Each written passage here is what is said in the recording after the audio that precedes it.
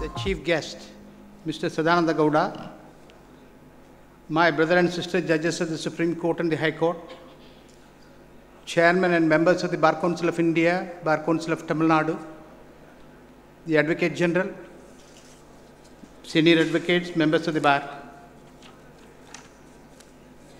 The Advocates Act has placed a heavy responsibility on the shoulders of the Bar Council to safeguard the rights, privileges, and interests of its advocates, to promote and support law reform, to organize legal aid to the poor, to monitor legal education, and to organize welfare schemes for the indigent and the disabled advocates. Thus, the Bar Council is designed to be a social welfare organization, and I am happy that it is organizing such events in different parts of the country to achieve its goal. The legal profession has a social dimension, and the advocate has a social role to play in the society. The social dimension becomes a very relevant issue when we look at the manner in which legal services remain by and large inaccessible to the common man. Access to inexpensive and expeditious justice is a basic human right. The availability of advocates to defend the rights of all individuals is an indispensable aspect of the rule of law. The urgent need for the legal profession is to become people-oriented and serve as healers of human conflicts and suffering.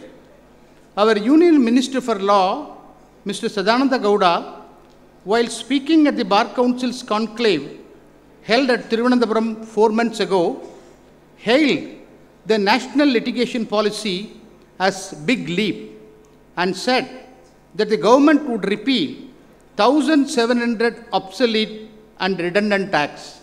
We hope that National Litigation Policy 2015, which is under consideration of the Government of India, would be aimed at reducing litigation filed by government bodies and resolving civil disputes through ADR methods. Sustainable development, a notion of obligation to future generation, is one of the important concerns to globalized and developing nations like India, which is still confronted with many social, economic, and environmental challenges such as global warming, health issues, toxins release, water crisis, and pollution. There is need to protect and preserve and improve the state of environment to ensure sustainable development by providing access to information, public participation in decision making in environmental matters. Many speakers are going to address the gathering in both the sessions today, and I am sure that the participants will be benefited. Thank you. Distinguished gathering, good afternoon to you. As I told you in the morning, the state is the largest litigant today, and the huge expenditure involved makes a big draft on the public exchequer. The government originally framed National Litigation Policy of the year 2010 and launched the same on 23/6/2010. Now 5 years have gone. They are reviewing the policy. It is under consideration. From what Hon'ble Minister said in the morning, the policy will be out in another 15 days.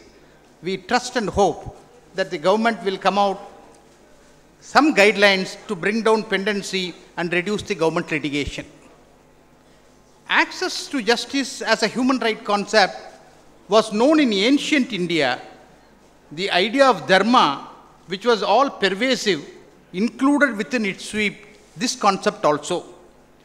So far as our constitution is concerned, a common thread originates from the preamble and runs through the texture of Articles 14, 21, 22, 32, 38, 39A, 142 and 226. And it guarantees the rights. They are confined, not only confined to citizens alone, but also includes persons who are not citizens, they can enforce in certain circumstances these rights. The judiciary has a special role to play in the task of achieving socio-economic goals enshrined in the Constitution. PIL is one such initiative taken by the judiciary to give a platform to justice to disadvantaged sections of society. PIL could also contribute to good governance by keeping the government accountable and is aimed at providing access to society at large. But merely widening the access to justice is not enough to secure redress of the weaker sections of the community.